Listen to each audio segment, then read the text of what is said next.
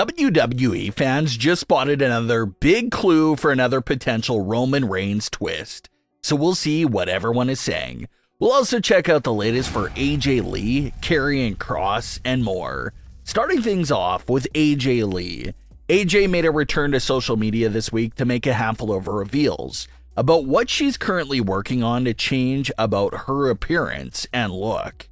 AJ shared some photos of her arms, saying that her goal was to get big enough arms that she could scare people in the streets.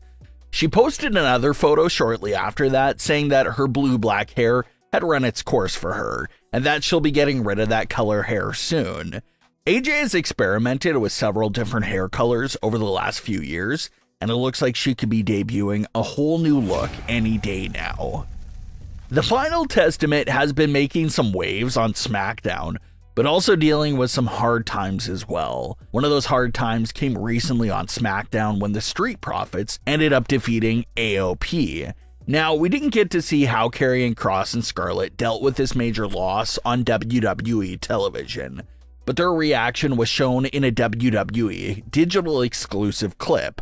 The clip shows Karrion Kross absolutely losing his mind backstage, screaming at the top of his lungs out of frustration about how much he sacrificed up until this point. But it's Scarlett who calms him down, tells him to think, play it smart, and imagine what would happen if he was to get fired. Scarlett then asks Kross about what Bobby Lashley and him both have in common. That question lights up a bulb inside Kross's head, and he says that what he wants is also what Bobby Lashley wants. Scarlett really calmed him down so much that he instantly gets in a great mood and starts singing and dancing away, with Scarlett to end that digital exclusive segment. It was a very short moment, but a lot of fans in the comments seem to agree with that backstage clip between Karrion Kross and Scarlett, that it definitely should have been a part of the main SmackDown programming, because that clip together does show a lot about their characters and relationship dynamic. It's a 1 minute long clip, but in that 1 minute, we see the unstableness out of Karrion Kross's character on full display in a wonderful way. He starts off the backstage clip literally in full rage mode, just screaming, yelling, and knocking things over. But by the end of that single 1 minute, he's suddenly dancing and singing away. So it was a great moment that showed us just how mentally unstable this character is, and why the other superstars should definitely be cautious when dealing with this dangerous duo. Some fans even say that they got serious vibes of the Joker and Harley Quinn from this moment between Kross and Scarlett. The Joker has always been known for having some pretty chaotic and outrageous plans that no one could stop him from or talk him out of. But there is one person that can alter Joker's mind and get him to reconsider different circumstances, and that's Harley Quinn. So that same similar dynamic is happening here with Kross and Scarlett. Scarlett definitely appears to be the Harley Quinn to Kross's Joker, being able to be the only one to manipulate his mind and thoughts and get him out of that wrong path very quickly. Just like what we saw in this segment where Scarlett completely flipped Kross's mood in under 60 seconds. So everyone thinks it would have added more depth to their characters and stories if this backstage clip was shown on the broadcast of SmackDown. But either way, it looks like Scarlett has restored Kross's faith and motivation with this new fire that she has lit under him. So we'll see what that new plan for dealing with Bobby Lashley turns out to be. Like we constantly been discussing during the build-up to the main events of WrestleMania 40, the theme of trust continues to be a reoccurring focus of the stories. Some fans feel like The Rock can't be trusted and is waiting for the perfect time to strike Roman Reigns. Other fans feel like maybe Roman will pull off what Bayley did a few years ago to Sasha Banks and strike first on The Rock, strictly due to the paranoia of thinking that The Rock was out to get him. And on the other side of the ring, some fans feel like Seth Rollins still can't stand Cody Rhodes for several different reasons, and how Seth is always waiting for the perfect opportunity to betray Cody. And also entering the talk of betrayal within this main event scene in recent weeks has been Jey Uso. So as you can see, it's a very complicated situation that sets up a lot of different potential game-changing betrayals surrounding these big superstars. A lot of fans have discovered what they're labeling as another potential hidden hint about even more trust issues, During the closing moments of the March 22nd edition of Smackdown, Jey Uso comes up from the crowd to stand alongside Cody Rhodes and Seth Rollins to balance out the odds between them and the Bloodline.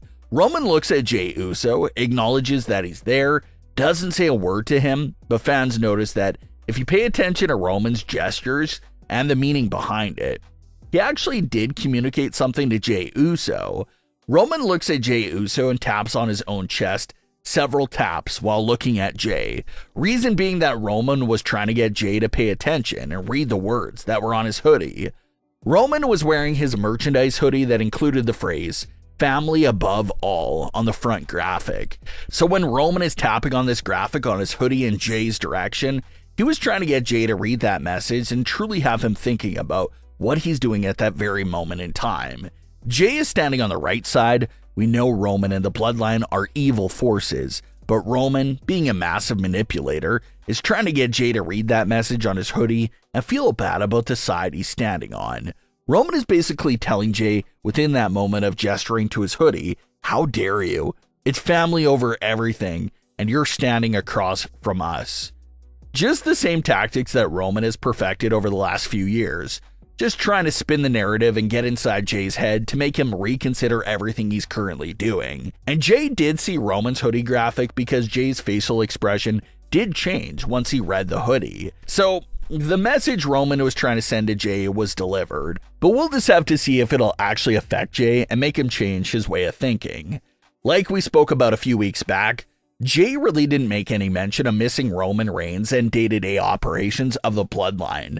But one thing Jey admitted to was that he missed his brother, Jimmy.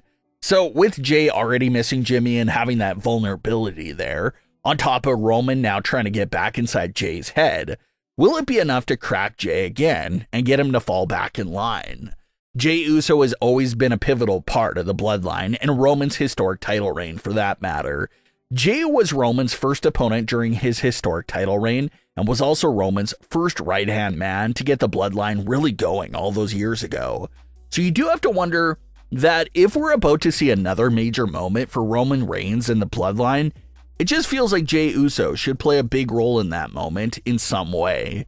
So Jey was already on the list of potential betrayals to begin with, but now with Roman trying to brainwash Jey again right in front of all of us on WWE television, with that hidden message, that has fans keeping an even closer eye on Jey Uso. But what are your thoughts on today's stories? Leave your comments below. Don't forget to subscribe with all notifications on, and leave a like if you enjoyed. Thanks for watching, guys.